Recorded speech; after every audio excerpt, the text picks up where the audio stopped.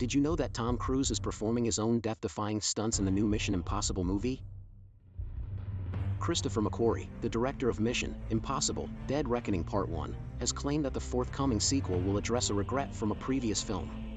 The filmmaker, who has directed the last 4 entries in the popular Mission Impossible action franchise, spoke in a new interview about him and Cruise being dissatisfied with aspects of the 5th installment, 2015's Mission Impossible: Rogue Nation. The sequence in question was set underwater. Tom and I are constantly reevaluating our own work and asking ourselves how we could have done it better, McQuarrie said, in an interview with Collider.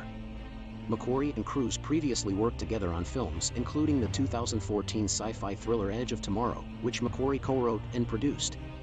We've done underwater sequences previously.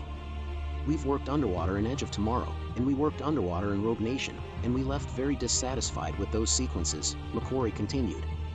And we analyzed why we were dissatisfied. What were all the factors working against us? The biggest being not having real knowledge in that area. Everything you're looking at in Dead Reckoning is the application of knowledge from previous sequences.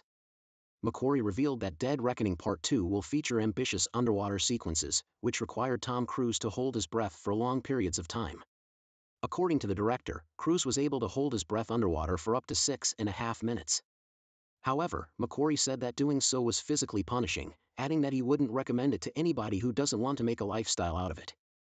In a 4-star review of Dead Reckoning Part 1 for The Independent, Clarice Lowry wrote, "Mission Impossible is exactly the sort of franchise in which people simply roll their eyes when the bomb they're trying to detonate turns out, of course, to be a nuclear one.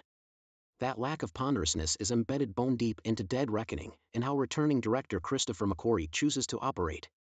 The action sequences are consistently dynamic and always adapted to their environment. A shootout in a sandstorm focuses on stealth and precision, while a Vespa chase down Rome's many staircases is all cartoon chaos.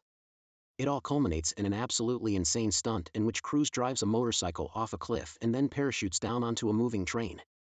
You will leave Dead Reckoning the same way you always do, wondering how Cruise could possibly outdo himself in the next one, until, inevitably, he does." Subscribe now to stay updated with the latest movie news and behind-the-scenes footage.